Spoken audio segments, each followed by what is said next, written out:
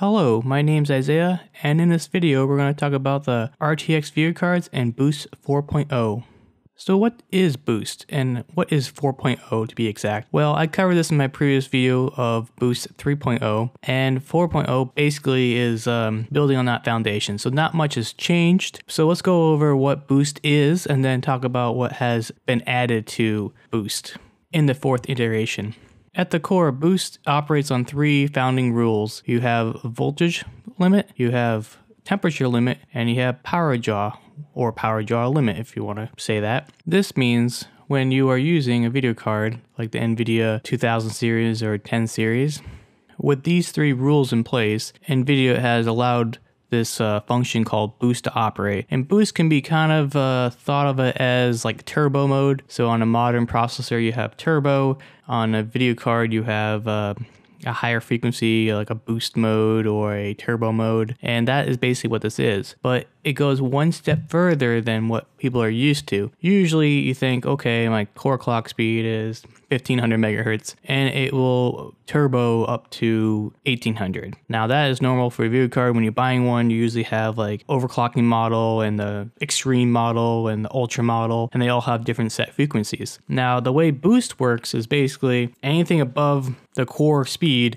is considered boosting. And how it does that is basically on three principles of power draw limit, voltage limit, and temperature limit. So if the video card is a low enough temperature, it will boost higher. If the video card is not pulling too much power or power draw, then it'll boost higher. If the voltage is not reached, it will draw more power or higher voltage, and then for the frequency increases. So with that in mind, those three kind of govern each other. There's always kind of a three power play there. If you want a higher clock speed, you need lower temperatures, but you also need higher voltage, which means it's higher power draw. So you have to have all three combined together, and that's what you get. So this is when Boost comes into effect. When you're using Boost, your video card will go up and down frequency based on those three parameters. Most often, people do not know Boost is operating in the background because it's built into every card. Is baked into it, and you can't turn the feature off, which is good and bad. Good because the average person doesn't care or doesn't need to know about it because it's doing what it should do. It's keeping the video card in a safe operating temperature while giving you the maximum performance. Now, if you're overclocking, manual overclocking, you want to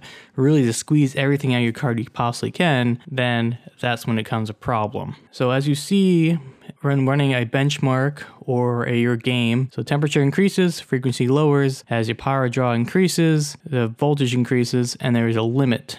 So Boost, at least for the Founders Edition cards, 124% is the maximum power draw, which kind of limits how much voltage you can be taken, and then therefore limits how much frequency is allowed as far as over the base limit. So as long as you can keep those three into consideration, that is the fundamentals of Boost. Like I said, as your voltage increases, your heat increases, therefore your clock's lower. As your voltage increases, your power draw increases, and then you hit a limit there, and then your clock speed can't go higher because the voltage limit has been hit.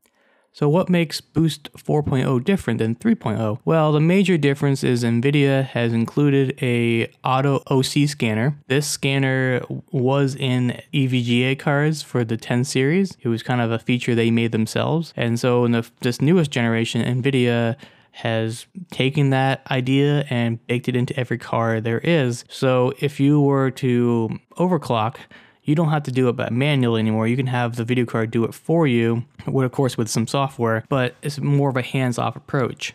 This is also good, and it's definitely a step in the right direction, but you still are limited by the same factors of the voltage, power, and temperature, and you can't get around that. So you can only go so far with auto overclocking. And then the second thing is kind of the curve when it comes to the video card. So before in the last series, when it hit a certain temperature, which was too high, the frequency would automatically drop, say 100 megahertz or 200 megahertz to compensate that. This new generation, the video card will curve its way down slowly instead of just drastically step by step by step. It was kind of like, before it was kind of like stairs, you're walking upstairs or walking downstairs. Now it's kind of like a smooth incline. You don't have to worry about drastically having lower clock speeds because your temperature has risen. So that concludes Boost 4.0 and wraps it up pretty neatly. It's not very hard topic to understand, but it's very lengthy if you want to apply the application to that. Now, part 1 of the overclocking guide is for beginners and intermediate users. Part 2 of overclocking guide is for advanced users. In the advanced section, I'll be talking about the custom curve and how that can be applied to your video card. And for the beginners section, I'll be talking about the auto overclocking scanner and how that might be best for you.